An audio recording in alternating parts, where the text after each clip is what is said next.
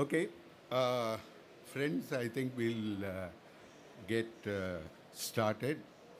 Uh, Thank you very much. Uh, First of all, let me begin by thanking the Ministry of Environment, Forests and Climate Change of the Government of India for the opportunity to present some of this work that we would be talking about at this pavilion event. Uh, it, of course, is our work, uh, uh, inspired, of course, very much by the general context of India's mitigation policy. Not only India, of course, the larger question of the developing world and how mitigation relates to development. So I think we are very grateful for this gesture on the part of the Government of India. We also were expecting the Secretary of the Ministry, but Madam is held up by other engagements. The negotiations are very packed and tight. So we, of course, appreciate her compulsions. We have with us, apart from the presenters, one of whom will be myself. This is a self-organized event, if you wish. Then my colleague, Dr. Tejal Kanetkar, will make the second half of the presentation. And we are very grateful to three distinguished panelists who have consented to comment. Perhaps they could rise for the occasion. Not all may know you. One is Dr. Yuba Sukona, Vice Chair of Working Group 3 of the IPCC. Dr. Anand Patwardhan, a well-known expert on adaptation from the University of Maryland. And the third is Mr. Diego Pacheco, of the head of delegation of Bolivia. We were hopeful he would be joining us. We are still hopeful. So we look forward to his coming here. So without further ado, let me start. Perhaps the discussants may not take their seats on the podium immediately because it would be difficult to see the presentation, but subsequently I would invite them. So I hope I am not challenged by this. Okay, so let me, this? And now that's even worse. Can't I, oh, it won't move on this. Can you just, okay. Got it. Thank you. So this is work which is in progress, but it has reached a certain stage where we felt that making the results public would be appropriate. We have a published preprint on this. Perhaps at the end we'll be able to give you the link to the preprint version. We also have a policy brief which lays out more clearly what we think are the policy implications, and it is light on the technical details. But the technical details are all available in the paper. So, since let me give what is the bottom line that we have, that our message for today. Our statement is that the IPCC AR6 Working Group 3 scenarios project a highly unequal future world that perpetuates most current inequalities. This is the first headline statement.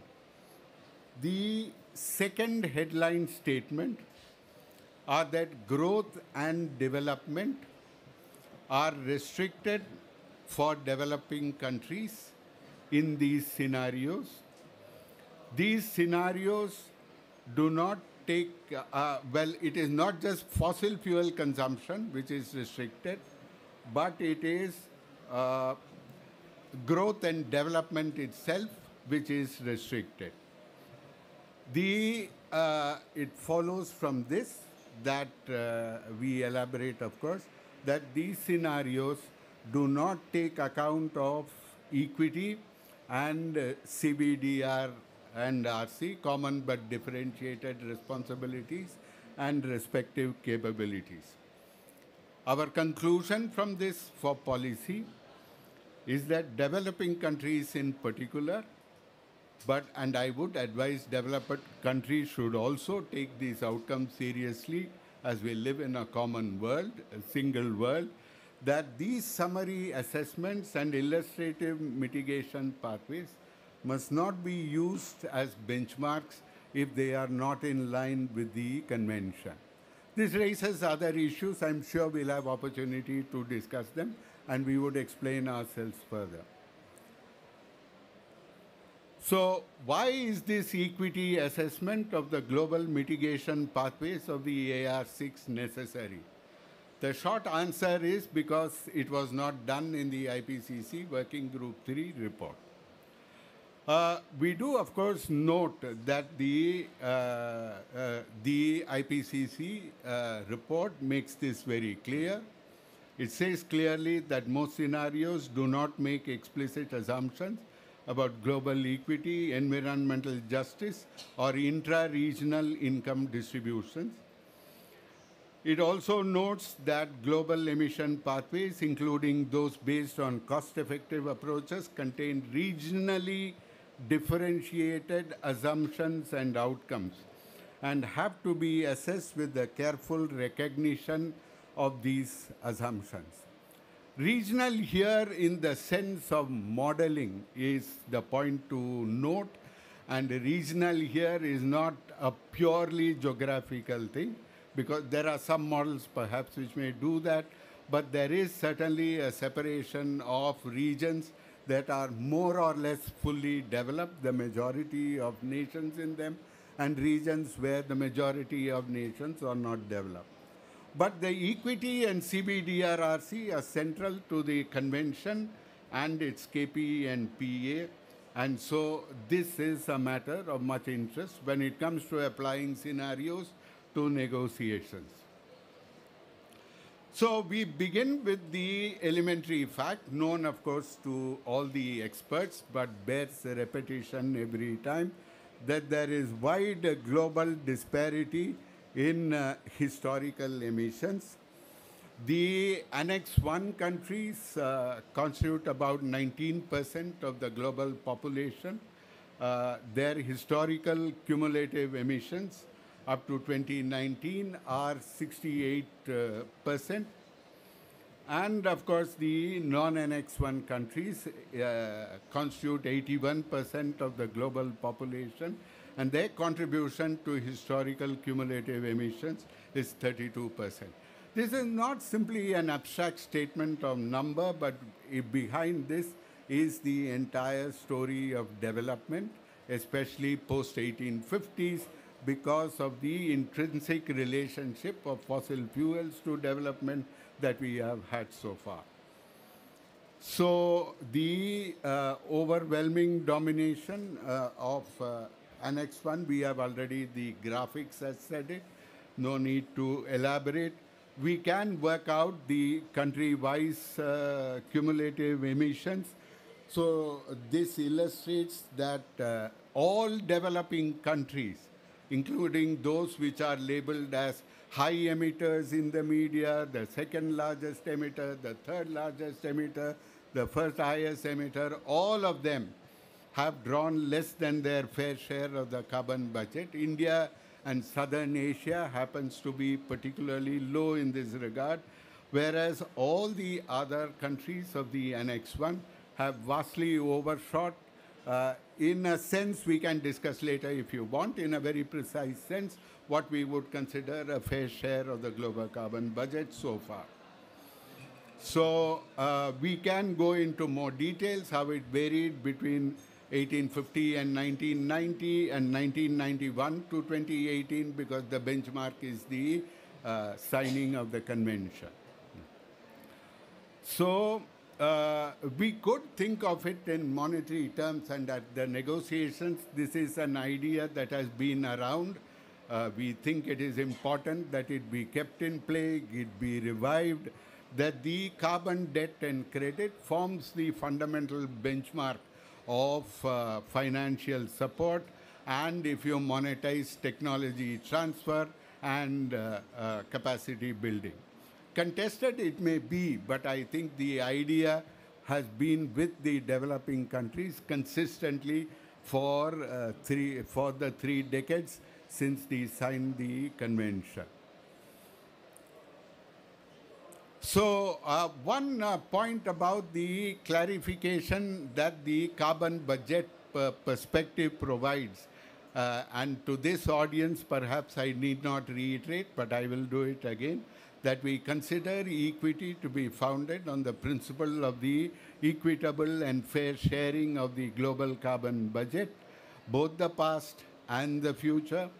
And if by this criterion we consider that nations should stay within their fair share, then the net zero target dates that we have for different countries are vastly still allow a much greater appropriation of the budget. So the point about inequity that we must underline is the fact that it is recognized and acknowledged, but the question is it operationalized?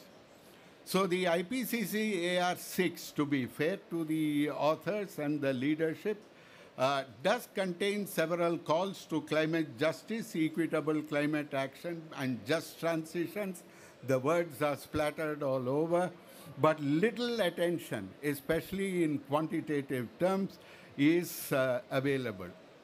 Regretfully, our conclusion from our work is that if we open the hood and look under, then the situation seems to be even more serious.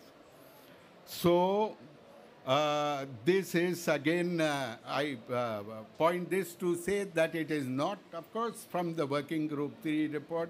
There is some information that we can draw, but since the scenarios have something of, what shall we say? On the one hand, they seem to suggest a descriptive account of the future. But our concern with scenarios very clearly, and this is briefly noted in passing in the report itself, is, are scenarios performative? Are they describing the world that you want to see happen? And are you persuading people by saying the world will be such and such to say indeed to create a world that will follow this trajectory? This is what I think the performative character that makes it particularly difficult for us in dealing with these questions. So the scenarios, do they describe a statistical distribution? Regretfully, the answer is they are not. They are not a sample. There is a call, an invitation to people to present, and those who can get their act together, so to speak, can come and present. And this is the source of the, we feel that in the first instance, the statistical language, distributional language used in the description of its results are problematic on this score. So I am not going to spend time further in the description of the details of the various scenarios, how much were accepted. The vetting criteria for scenarios is already something of concern. So we need to have a rethink on that, but we will be presenting analysis of a subset. It is not a, shall we say, it is by no means a complete subset, but it represents a very important section of the scenarios that make up the conclusions of the and the findings of the IPCC AR6. So So there are different classes of scenarios. We will not be analyzing the whole range from C1 to C8 to use the jargon of the report. Our work is focused on only those which deal with 1.5 and 2 degrees centigrade. They come from one particular model intercomparison project. Our work is being extended to cover all other scenarios as well. And at this point, I will hand over to my colleague Tejal Kanetkar for the rest of the analysis. Thank you.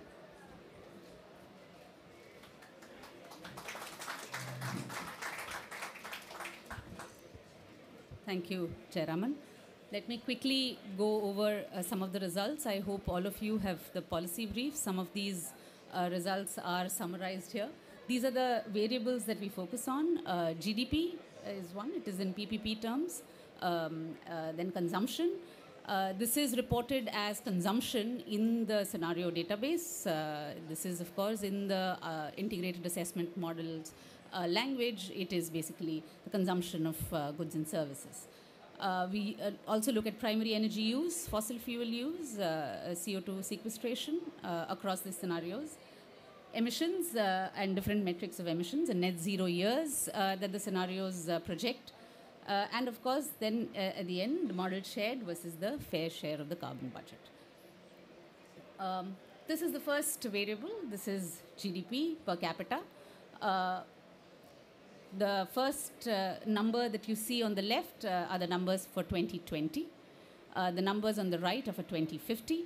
This is for the 10 region classification. The arrows in blue are broadly for the non-Annex 1 regions. The arrows in red show broadly the Annex 1 regions.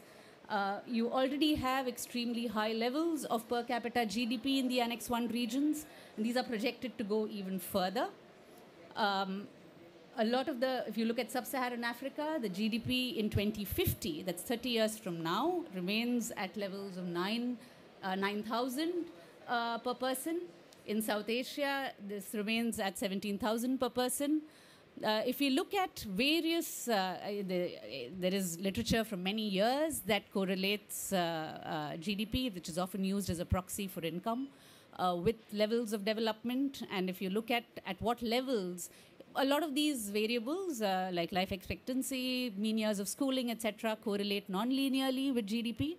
If you look at what level this sort of stabilizes, these levels are somewhere around 30,000. So beyond 30,000, 35,000 perhaps, maybe a little more for some regions, the gains that you get from increased incomes in terms of human development stabilize. But a lot of the developing regions don't even reach those levels across the scenarios in 2050. If you look at consumption, the numbers are even more stark. Sub-Saharan Africa, South Asia go from 1 to 2. You have North America, etc., Pacific OECD, the Annex 1 regions going further up. One can argue, of course, that going from 1,000 to 2,000 is doubling of consumption in the non-Annex 1 regions, whereas going from 38 to 45 is not doubling. So therefore, there is a higher growth rate that is projected for the Annex 1 regions. But I'm sure that everybody in this room will agree that that's hardly the measure for equity that we aspire to. Doubling from 1,000 to 2,000, even if it is a higher growth rate as compared to 38,000 to 45,000, is not something that people across those regions are likely to be happy about. This is true across scenarios. These are numbers for C3 scenarios, which are 2 degrees Celsius with 67% probability. So it's not just the numbers that were shown earlier were for C1 category scenarios. So this is true also for C3 scenarios. That's GDP and consumption. So I have already made this point. The levels are projected to be extremely low, much lower than even the current levels of GDP in developed countries overall, and much, much lower than the current levels of GDP in the OECD countries, which are in fact projected to grow even further. We then have, of course, the energy consumption in 2050. So these are the red bars again. There's some problem, yeah. There's some lag here. The red bars show the energy consumption per capita for Annex 1 regions. The blue bars show across C1 to C4 categories the energy consumption for non-Annex 1 regions. And what you see here, of course, the last two bars are again for South Asia and Sub-Saharan Africa, the per capita energy, and this is a weighted average across models. So we take scenarios, we bin scenarios across. We have brief methodological notes in the brief that we have circulated, and we look at weighted averages within each scenario category. And so we have extremely low levels of energy per consumption even in 2050. Is it possible to achieve levels of well-being, universal well-being for our populations, infrastructure, schools, hospitals, roads, human development with 20 to 30 gigajoules of energy in 2050? So it's going to be much lower going up to 2050, but reaching 30 in 2050. Do we have evidence from any part of the world that this has been possible with 30 gigajoules of energy consumption? That these remain key questions. If you look at what happens, the trajectories from 2020 and 2050 across, except for Europe, across the Annex 1 regions, energy consumption is projected to in fact grow. Across the non-Annex 1 regions, it in fact reduces from already very low levels. Just a minor increase for China plus, it remains more or less constant, but a minor increase for Sub-Saharan Africa from already very low levels. The pattern is the same for C3 scenarios as well. And this is a lot of the increased energy consumption is also facilitated by continued levels of higher per capita fossil fuel consumption in the developed countries. So if you look at C1 and C2 scenarios there, these are 1.5 degree scenarios. Per capita fossil fuel consumption in Annex 1 regions, those are the red graphs, the front, continue to remain much higher as compared to a lot of the other, the non-Annex 1 regions. This is true across scenarios. If you look fuel-wise, then of course a large majority of the fossil fuel use is oil and gas in North America, but coal continues to remain a source of energy across even the C1 scenarios. These are scenarios with no or limited overshoot to 1.5 degrees Celsius. So even C1 scenarios, you have coal use that continues to 2050 in the North American regions. So does, and it is in fact true also of the Pacific OECD, of the European Union. The Middle East, of course, is continues to provide the oil and gas for the Annex 1 regions. And if you look at South Asia and Sub-Saharan Africa, not just the oil and gas use, but coal use also is lower. Coal use is lower as compared to the Annex 1 regions across these countries. The share of fossil fuel use as compared to 2019 increases for the Annex 1 regions. So the total fossil fuel use does go down in C1 scenarios, of course, otherwise you cannot have a reduction in emissions. But the share, or the global, if you look at the global share of fossil fuel use, it's about 30% in Annex 1 countries for 19% of the population currently. It'll go up in the C1 scenarios to 36% by 2050. It goes down for the other regions. This is true also of the C4 scenarios, which is 2 degrees Celsius with only 50% probability.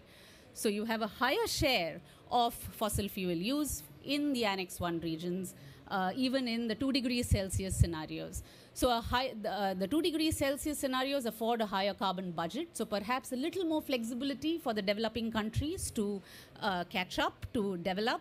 And what happens really across the scenarios is that the increased carbon budget is allocated to the developed countries. This is, of course, facilitated by assumptions and projections of much higher sequestration till 2050 in the developing countries. If you look at the first, this is C1 scenarios, the red graphs are land use sequestration from land use in Annex 1 and sequestration from CCS in Annex 1. These are not all negative emissions. Some of these are, of course, will be negative emissions, but this also includes sequestration from industry and fossil fuel use. So it will be, but a large amount of it is really from the non-Annex 1 regions. This is true across scenarios, again, except for C3, where there is a little bit more sequestration from CCS in the Annex 1 countries as compared to land use in Annex 1 countries.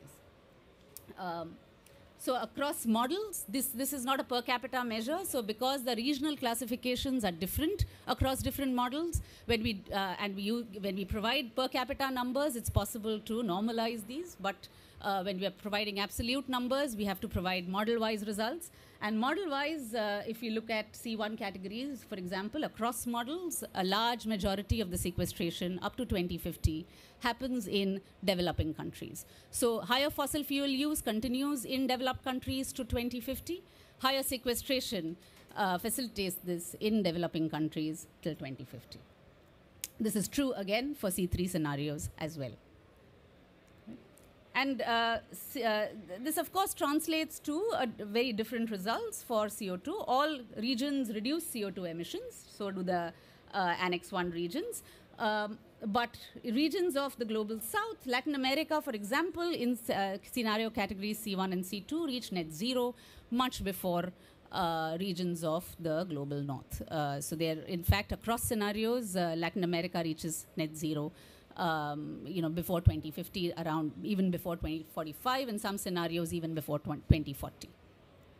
Right? So this is shown here. I'm sorry, I'm just going to, I know I'm running out of time.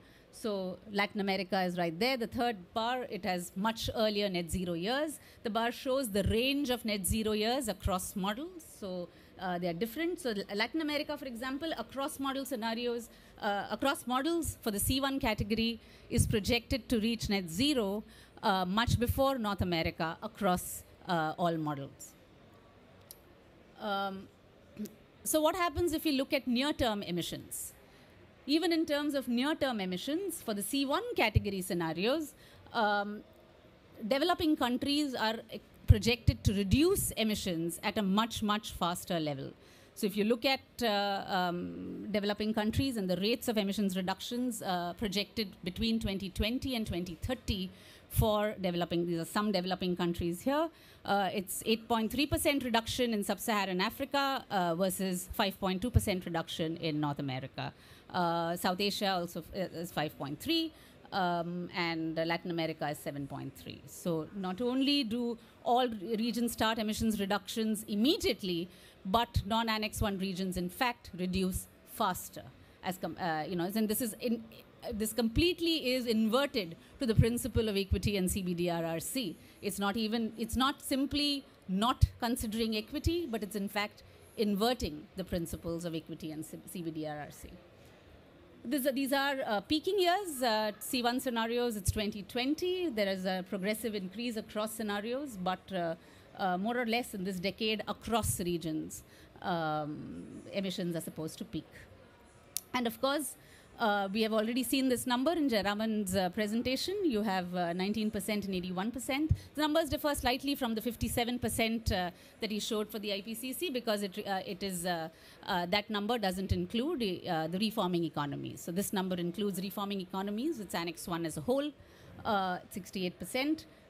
If you look at the projected contribution to total CO2 emissions from C1 scenario, so this is what C1's, so once we reach global net zero, Annex 1 regions will still have consumed 57% of the total carbon budget for 19% of the population. This is the rest of the world, which is 81% of the population, will have to contend with a much smaller amount. And this is for C3 scenarios.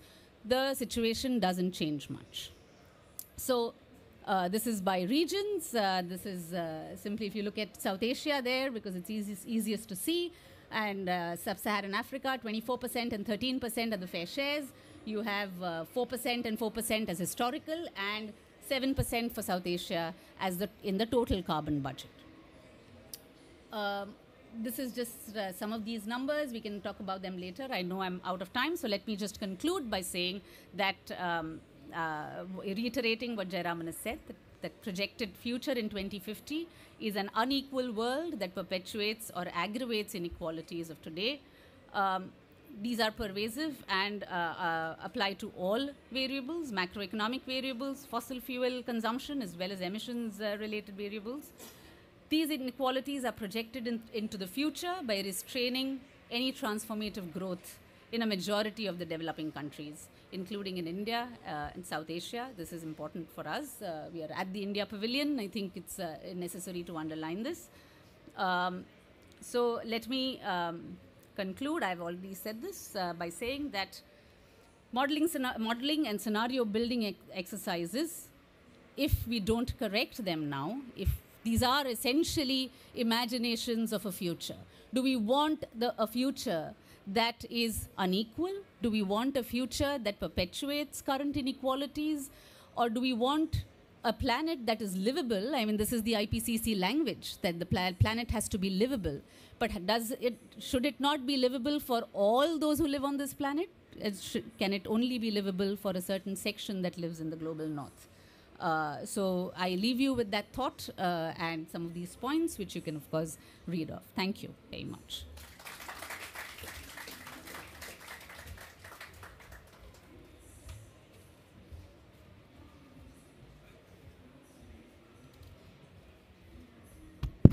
So, thank you very much, Tejal. May I now invite the discussants to the podium. I must recognize, I must apologize that Professor Jim Skia, co-chair of IPCC Working Group 3 here. Jim, please, join us on the podium.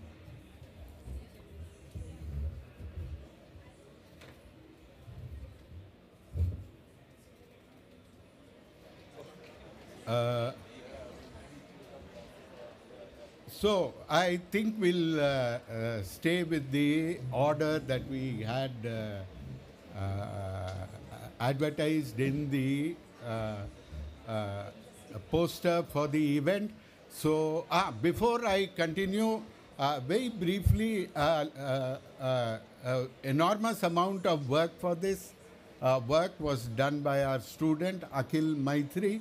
He is not here, but he is watching us on the webcast. So I think a round of applause is due to our co-author on this. And he's not going to become an IPCC author, right? So now I'd request Yuba Sokona, a good friend, for his remarks on what we have just presented. Yuba. Okay. Thank you. Thank you for inviting me to take part to this conversation. As when accepted, I indicated clearly that I'm not representing IPCC. This has to be clear. Now, having said that, I'm here as Yuba Sokona, not as IPCC. That has to be clear. I think that you bring one of the most important elements on the climate debate, and focusing on that, on the equity aspect.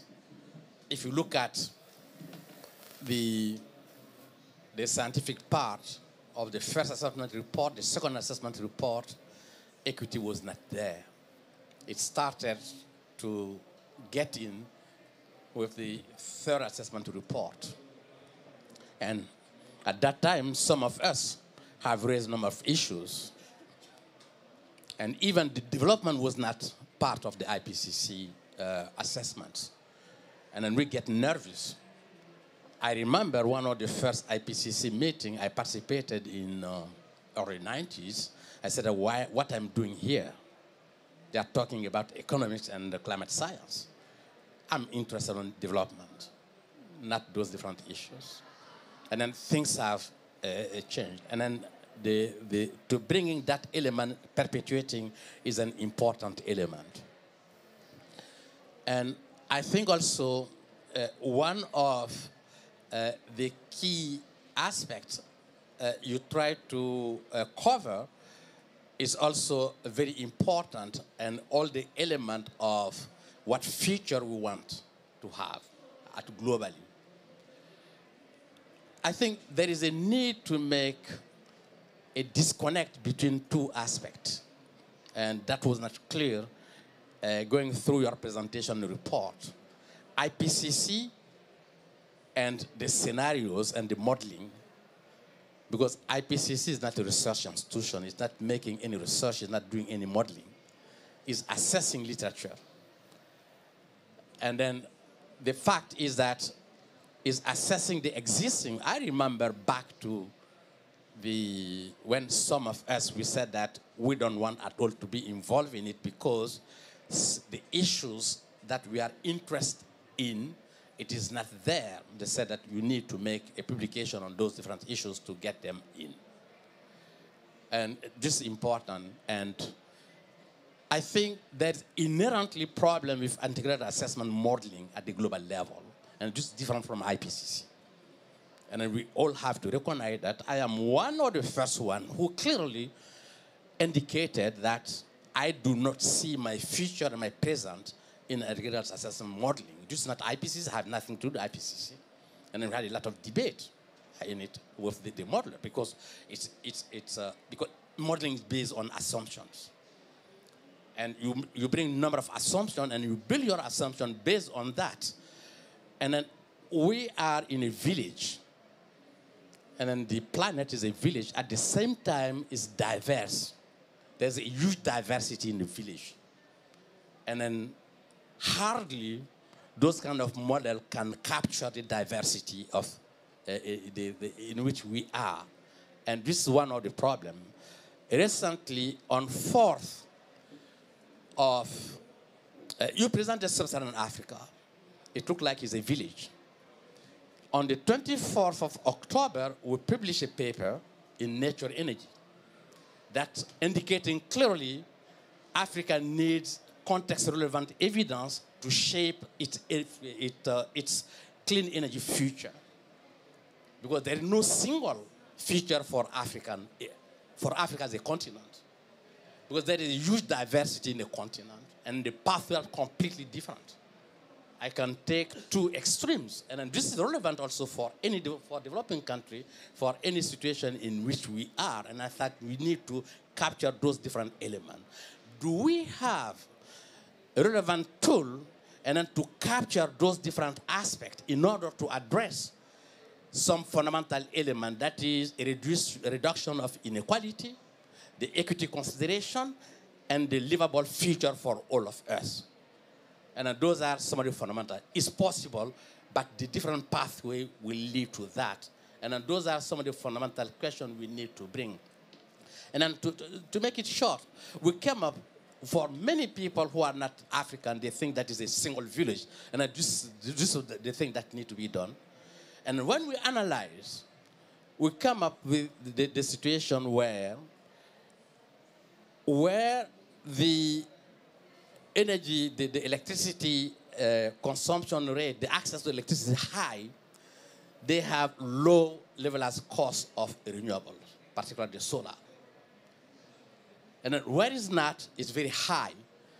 And then we come up finally, and then to look at the continent, it can be 3 different clusters. And then you indicated 4 different clusters. I will take the 2 extremes. The first extreme is South Africa. It has clear, defined energy system in place based on fossil fuel with a key role of coal. And the other extreme is like my country in Mali, with limited access to energy, very low, landlocked, and not all producing country. And then in between, you have a country like Ethiopia or like Kenya, they can go faster in low carbon, zero carbon, because of the basis they do have that in their Ethiopia hydro, and then in Kenya, geothermal and other.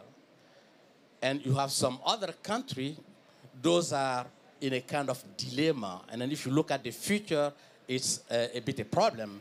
All the countries in Africa where they are discovering gas, natural gas, actually, what they will do with it.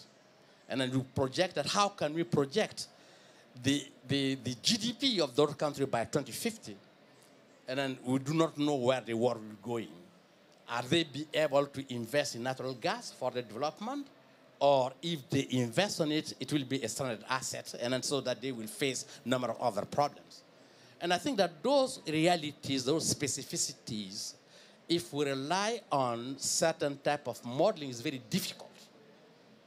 But there is a way of getting around. Okay. Those are some of the elements I just want to bring to your attention. It's a very important issue. It's important, but we need and then to bring the element of the contextualization of all those elements is very important. This is relevant for Africa, is this case also for Asia, as well as for Europe. Thank you. Now, Dr. Anand Patwardhan. Yeah, thanks Dayaraman and Tejal. Really interesting results, and I'm happy you put this brief together. But in a way, these results, I think, they're interesting, but also quite predictable, because what they reflect is sort of a simple mathematical reality that so much of the historical carbon budget has been used up, that once you take the linear relationship between temperature and cumulative carbon, then mathematically something has to give. And what has to give is essentially you have no carbon space left for the developing world. So you're going to have constrained growth and constrained consumption. So in a way, it sort of sets that up quite directly. But moving then to the question of scenarios, I think I'm also very happy that Jayaraman, you brought up this notion of performative character of scenarios, because I think we really need to understand what scenarios are and what they are not, right? So in my mind, there's kind of two dimensions on which you can look at scenarios. You can look at scenarios as either normative or positive, right? So normative scenarios will be about how the world should be. Positive scenarios are about how the world might be. And they're quite different. I suspect that much of what we have seen are really positive scenarios. And so positive scenarios are obviously going to have a high element of inertia and grandfathering built into them, because they're starting with where you are now. And where you might be, obviously, is in a sense, determined by where you are today. You also have scenarios that you can look at on another dimension, which is that are forward-looking or that are backcasting. So forward-looking scenarios are what-if scenarios, what if certain happens. Backcasting scenarios are how-to scenarios. They'll start from a desirable end state and work backwards of how you get there. Unfortunately, I think the way scenarios have been traditionally used in the IPCC, and this is not just the AR6, but I'm thinking of all the way going back to the SRES and going back to earlier assessment cycles, most of the IPCC scenario work has been concentrated in a particular quadrant of this space, right? So these are what-if scenarios, they are positive scenarios, and they are forward-looking scenarios, because their purpose has been to inform modeling. Their purpose has been to inform and provide the inputs to being able to do modeling. And models, that's the nature of models. They're trying to make a projection of a future world starting from a set of initial conditions with a set of assumptions that provide you consistent parameter values through which you can run models. So if that is your purpose, then obviously you're going to really explore one quadrant of that space. You're not really going to look at fundamental questions, normative questions, or what should the world look like, and where obviously in that question, when you pose that question, then equity and justice will become central to it, because I don't think anyone will disagree that we want a world that is low carbon, but we also want a world that is fair and just and equitable. Now, the problem is very often, in optimization, we might call this as an over-constrained problem. and you might find that there is no feasible solution.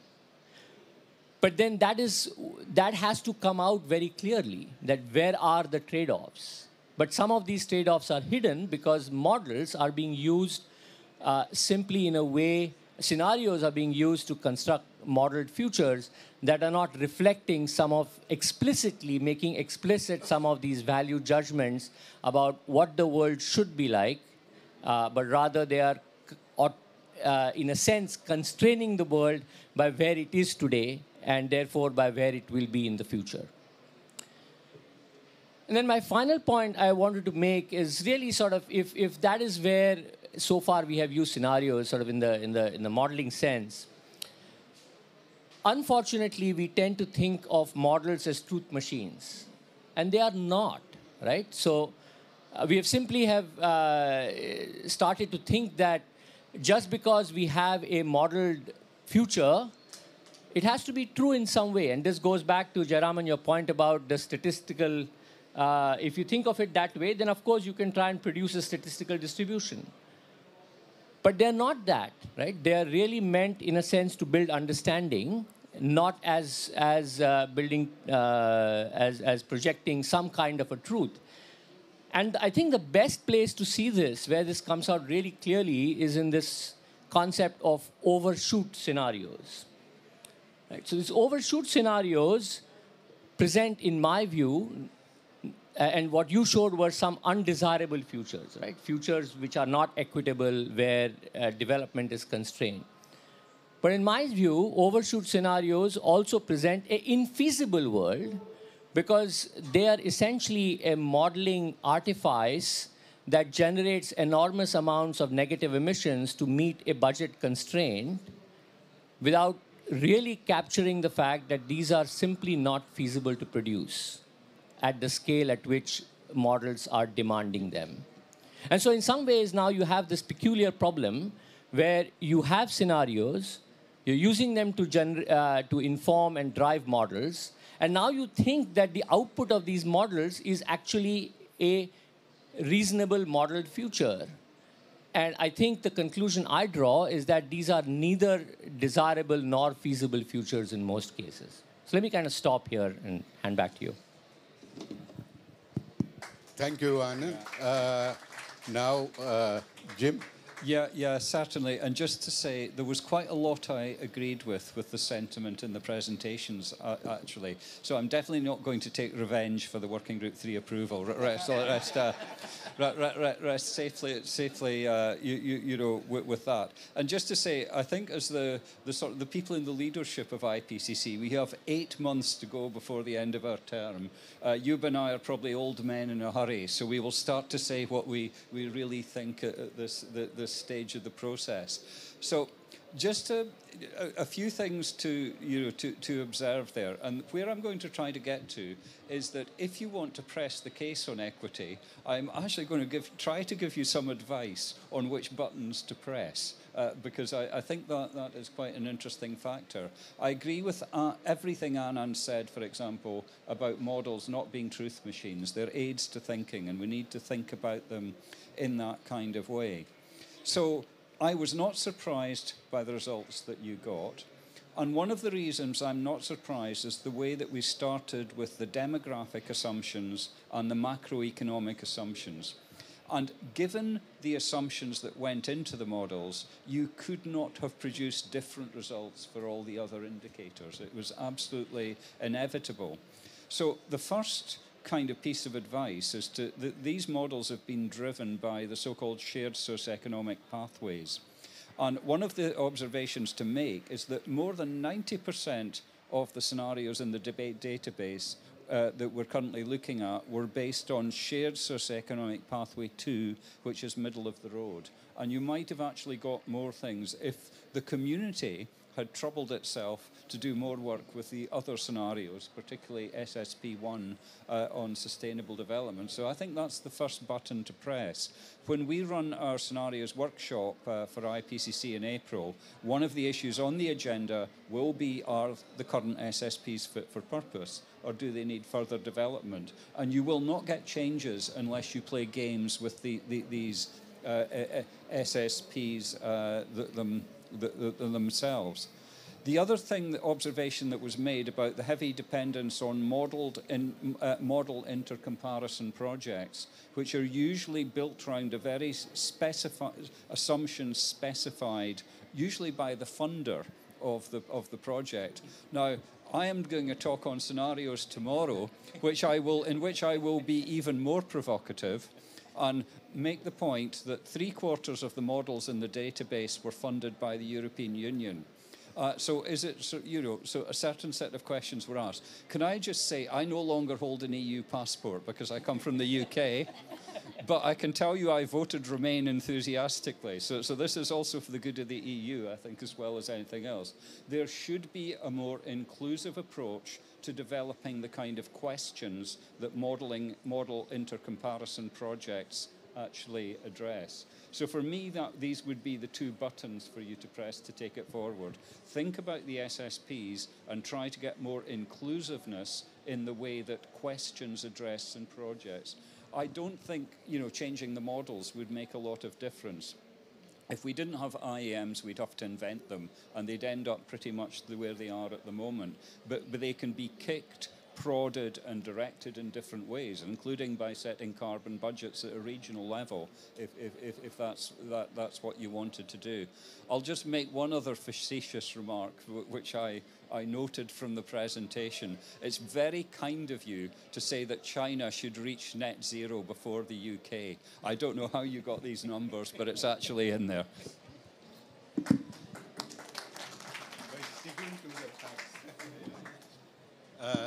Now, I'd be really, it would be very amiss if we did not invite our good friend, Meena Raman of the Third World Network, and one of our most articulate voices for equity over decades. Please, Meena. No. No, you already have a time constraint at 6 o'clock. Yeah, friends, I mean, this is absolutely frightening. I mean, I've known this discussion from before about equity and the carbon budget and all that. But this idea of the scenarios and what the scenarios are actually showing and the fact that the pathways themselves are not the truth. Now, the entire negotiations are based on what the IPCC says. And everywhere you say best available science, best available science, best available science, you will have best available science and equity. As if equity is different and best available science is different. Best available science is scientific and equity is not scientific.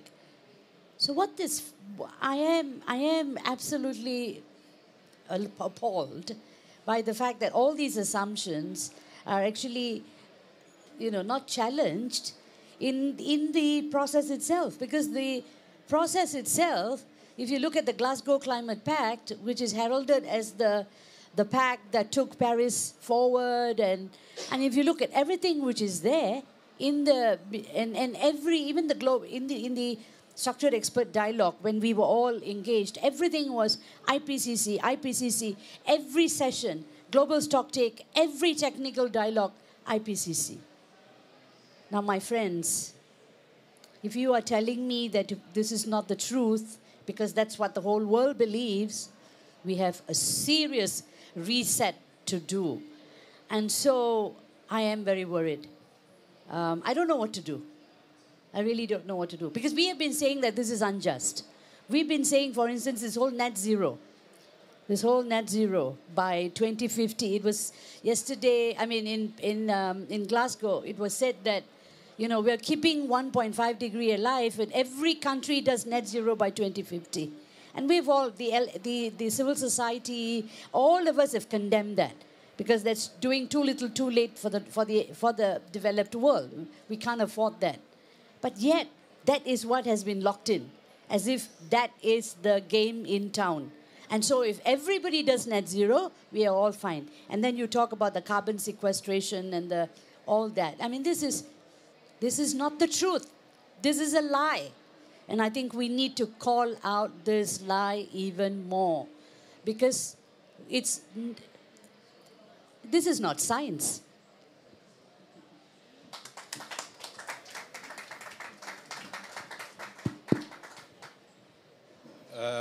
We are very short of time. I am sure Tejal would, I certainly would like to make a minute remarks in closure. But we can take two quick questions from the audience.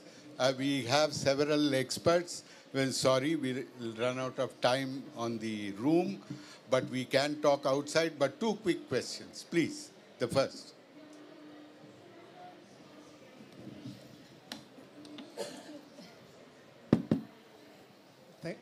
Hello, can you hear me? Yeah, thank you very much. My name is Ala Kurteji. I'm a senior scientist in Working Group 3 TSU. Just to follow on what Jim started, the idea of MIPS, model into comparison projects. And also, I very much agree with what Jim said. If we reinvent this, we probably end up with something similar.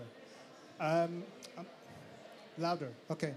How do you see these MIPS starting? What is the starting point of these MIPS? Does it originate from institutes in developing countries? Do developing countries lead on this research stream? And how can we kind of start this kind of collaboration so that capture these aspects where 75% of the current models are originating in Europe, and how can we force them in different directions? Sorry, I know it's not an easy question, but I think I very much agree that... No, it's a very obvious question, and we thought about it for a long time. So, I don't mean to be facetious. Please, one more. Yes, Sebastian Sheikh from Save the Climate. Just a question for everybody. In the models and so on, we evaluate the possibilities of gaining access to the net zero.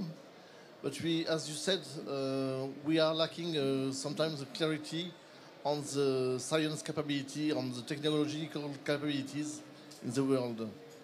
Do you think, particularly because for the 75% of the people who don't have access to these technologies and so on, do you see how we can improve the situation by transferring from rich countries to poorer countries the knowledge on the technology, so that they build themselves, not that they will build for them? Thank you. Thank you. The question from, I forget, I think is a larger question. We are happy you raised it, but I don't think we really have the time to respond, so we will invite you to discuss outside. So, Tejal, you want to wrap up in a minute?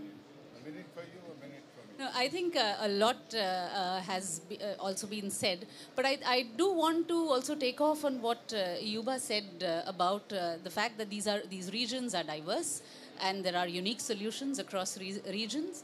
But one of the things that the models, one of the results that we wanted to focus on, that it is not really about renewable energy versus fossil fuels in the models at all. It is energy that is limited, that is constrained. So we are to develop with low levels of energy, even renewable energy. It's not just fossil fuels. I mean, that at least one would have understood if it was only that. But it's not that. And this is, so if Africa or Asia are at 10,000, it means certain regions within these large regions are at even lower levels of income. So that I think is an important thing to notice. And I think, there has been sort of much said about where the models, where the results actually originate from, the problem with the models themselves, and how much can you kick them and from which side to get different results always remains a question. So should we be thinking about different modeling frameworks themselves? Should we be thinking about looking at what is a desirable future and then talking about how we go about building it, instead of starting with IIMs that have inbuilt structures that don't allow us to do this in the first place? Thank you. So I'm not going to say very much. First of all, it's my duty to thank our discussants, especially Jim, who graciously accepted to make remarks and pointed several this thing. But let me be frank about this. There are 2 points which are fundamental, which I think are problematic about the way the whole problem is thought of, and Tejal alluded to it in part. You think of science as being, you have science and then you have equity. As if equity cannot be thought of in objective terms and cannot be incorporated in the way you quantify a future world in proper terms. So, you can do it in a quantified way. And that was what, for us, the carbon budget was always about. That was why it is a starting point. That's point number one. The second point is, in a complex problem like this, it must be our endeavor not to find the mean and median, but these are like valleys, if those who do modeling will understand. These are valleys and terrains of solutions. So you must look for pathways within them.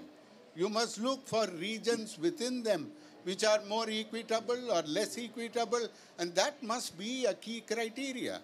Unfortunately, we are left with this idea of deterministic modeling. The best we can do is to provide statistical distributions, which are not statistical distributions. And as a result, we end up where we are. I agree with Meena that this is there is a sense in which this is profoundly shocking. And this is, I regret to say, Yuba, despite your very clear criticism, that it is not the IPCC that produces scenarios, but there is, people are talking about what is the AR7 scenarios going to be like. So there is a real issue. The IPCC cannot and should not become performative. Take your vetting criteria. You chopped off half the models which were sent to you. But then on the other hand, you could have created a classification system which was based around all the models that you got, or not just a subset of the models, because you had some other criteria by which you thought they should be assessed. So I think there are a number of issues, and I really once again underline the 3 points we made. I'm not going to repeat myself. This is a matter of profound concern for the negotiations.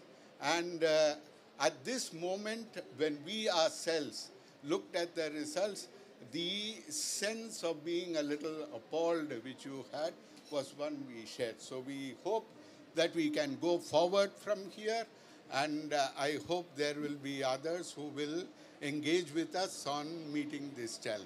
Thank you very much.